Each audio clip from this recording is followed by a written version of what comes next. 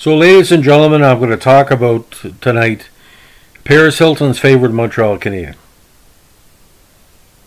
What do you mean, Paris Hilton's favorite Montreal Canadian? Well, for those people in 2020 have no idea, this guy allegedly dated Paris for a little while, or was in her in her media bubble. Yes, pretty well we have the visual evidence. We're all going to talk about Jose Theodore's time with the Montreal Canadiens because what he did after that is really unnecessary, because he was so much of a letdown where we thought again, we didn't even know who Carey Price was at the time, and he should have been the Carey Price of the Montreal Canadiens because the hype of this player was outstanding.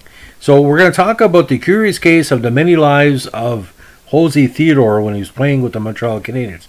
Now, usually in these recaps, I do a career perspective, but again, I don't really care what Theodore did after he left Montreal, because he should have stayed in Montreal, and what he did later on was filler, because there was no publicity and there was no really excitement about his life after he left Montreal. Now, he came to major prominence at a young age by playing in the 1990 Quebec International Pee Wee Hockey Tournament with the Richelieu 47 minor ice hockey team. Now, in the Q, he had some really good, strong seasons with the St. John Lynx and the Hull Olympics. Now, it was 4 total seasons. At age 16, he became a major junior, and he shared goalie duties with Jean-Pascal Lemelin. Now, he assumed the starting position the following season, 94, recording a 3.61 goals against average with a 20-29-6 record. Now, that low average allowed Montreal to take a chance on him. He was drafted 44th overall in a 94 entry draft, so people are very excited about his quality starts in the Q. Now, he returned to the Lynx upon the draft in 1995, but he was traded early in the season to Hull. Now, in 43 games with his new team, Theodore posted a 27-14-1 record with an outstanding 297 goals against average, and he was awarded the Ford Cup as the top defensive player, and was named to the Q's second All-Star squad. Now, Theodore went to lead the Olympics to the President Cup as Q champions, winning the Guilford Trophy as playoff MVP. Now, when he went to the Montreal Cup, unfortunately he finished last, but that was a strong year, and the Q didn't have a strong enough representative to battle the WHL and the Ontario League's best squads. Now, following the major junior playoffs, he made his professional debut by starting one game in the AHL playoffs for the Frankton Canadiens in the 95 Calder Cup playdowns. Now, Theodore played his 4th and final Q season with the Olympics in 96. Although he was named to his second consecutive second All-Star team, the Olympics failed to defend their Q title. Theodore was injured and missed the first 2 rounds of the playoffs. He returned later to the semifinal against the Beaufort Harfangs, who were coached by former Hull Olympics coach Alain Vigneault.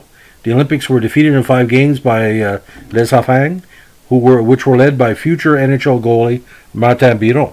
This was redemption for Les Harfangs and Biron, who were defeated by Theodore in the Olympics in 5 games in the previous postseason in 95. Now, Theodore spent his first 3 seasons with the Montreal Canadiens organization, splitting time in the NHL and the AHL, including games with the Frankton Canadiens. He made his Stanley Cup playoffs debut in 97, winning a 4-3 triple overtime game against the Devils that staved off elimination, making 56 saves. The following year, he appeared in 3 playoff games for the Canes against the Sabres, despite not playing in any regular season games for them that campaign. Now, Theodore became a full-time LHLer in 2000, sharing starts with Jeff Hackett. Now, as backup in his first full NHL season, he posted a 12-13-2 record with a 210 goals against average. Now, and he had 5 shutouts. He assumed the starting role over Hackett the following season in 01 and went 20-29-5 in 59 games. Now, during a game on January 2nd, 2001, Theodore became the 6th goalie to directly score a goal where he attempted to clear the puck from the defensive zone against the Islanders and scored into the empty net, which was vacated by John Van Beesbrook for the extra attacker. He also became the first goalie to directly score a goal and record a shutout in the same game, as the Habs defeated the Islanders 3-0. He was the second goaltender to be credited with a goal and a shutout in the same game, after Damian Rhodes, who was credited with a goal in a 6-0 win on January 2nd, 1999. Now, Theodore's big year was 2002, when he turned in a Vezina and Hart Memorial Trophy-winning performance with a 30-24-10 record, 2.1 goals against average, and a 93% save percentage. He led the playoffs into the playoffs as the 8th and final seed in the Eastern Conference, and was a pivotal factor in upsetting the Bruins in the first round. He became an immediate fan favorite in Montreal. However, the Canadiens were eliminated by the Carolina Hurricanes in the following round in 6 games, and Carolina went on to win the Cup. Now, the Hart and Vezina were the highlights of his career with Montreal. Now, Theodore was unable to match his previous season's performance in 2003 and ended the season with lower statistics with a 2.90 GAA and a 9.09 save percentage to go to a losing record that saw the Canadiens unable to make the playoffs. He bounced back in 2004 with a 2.27 average and a save percentage of 92%. Now, during the season, he participated with the Canadiens in the 2003 Heritage Classic and mimicked the old Jacques Plante Touk style in the NHL's first ever outdoor hockey game. The game was held at Commonwealth Stadium against the Oilers, a game in which Montreal won 4-3. Now, the Touk was put over his goalie helmet and has been an iconic photo in Montreal Canadiens history ever since. Now, he ended the season with a second 30-win campaign, helping the Canadiens finally qualify for playoffs again as the 7th seed. They again upset the Bruins for the second time in 3 years in a 7-game series, but before being eliminated by eventual Stanley Cup champions Tampa Bay in 4. Now, due to the 2005 lockout, Theodore decided to play in the Swedish league for Djurgårdens IF. Now, when NHL play resumed in 2005-06, it was revealed on February 9, 2006, he had failed a random drug test conducted prior to the 2006 Winter Olympics. The failed test was later revealed to be caused by a prescription hair loss medication called Propecia, which Theodore had been taking legally for 8 years.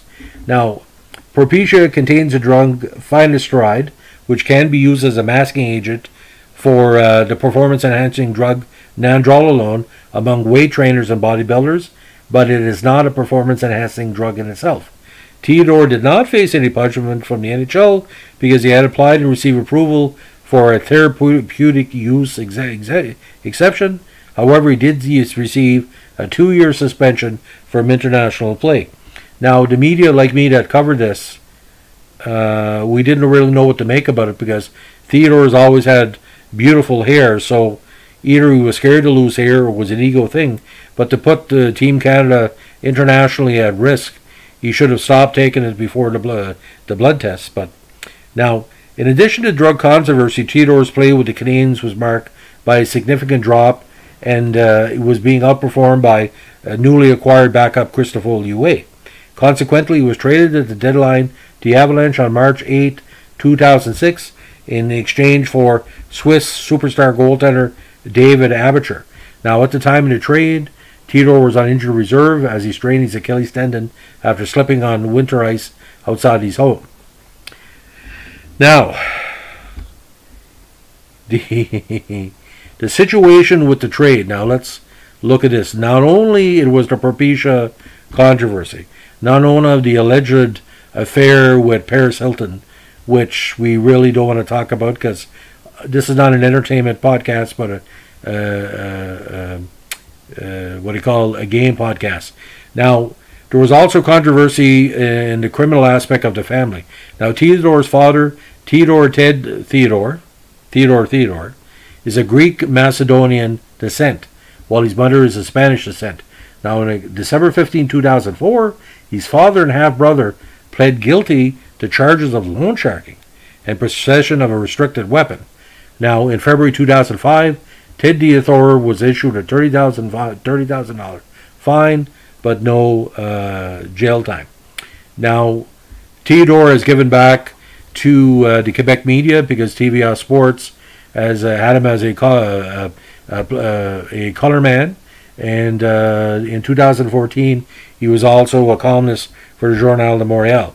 So Montreal, over 10 seasons in total, what could have been was not with Theodore. he could have been probably the best Montreal Canadian of the modern era, but didn't work out.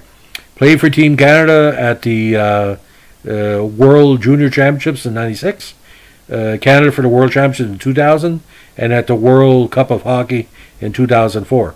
Again, Q awards: second All-Star team '95-96, Ford Cup Top Defensive Player '95, Guilford Trophy Playoff MVP '95, President Cup Hull Olympics '95. NHL Player of the Week, November 22nd, 28th, and '99, shared with Jeremy Roenick. Vezina in 2002, Hart Memorial Trophy 2002, Roger Crozier Saving Grace Award 2002, second All-Star Team 2002, NHL All-Star Game 2002-2004, and the Bill Masterson Memorial Trophy for Sportsmanship 2010. Again, World Championship Gold Medal with Team Canada in '96, All-Star World Junior Championship All-Star Team '96, and Best Goalie '96 Worlds. So, again, I like Jose Theodore, but the amount of drama that was going on. But off ice, there was a lot going on.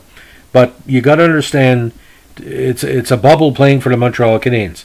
But eventually, Matthew Garon was in the mix as well, and him leaving or being traded made room for really the true player of the Montreal Canadiens cage of the modern era, and you know who that is. It's Carey Price.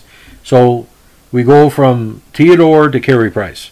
So if Theodore was not traded, there would be no Carey Price starting for the Montreal Canadiens.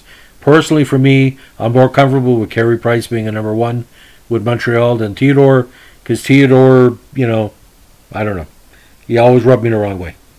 As a member of the media, I'm allowed to say that because I really think he was not really motivated to win the Cup in Montreal. He was motivated for the Jose Theodore brand. That's just my opinion. Okay. Thanks a lot. Have a good evening. Bye.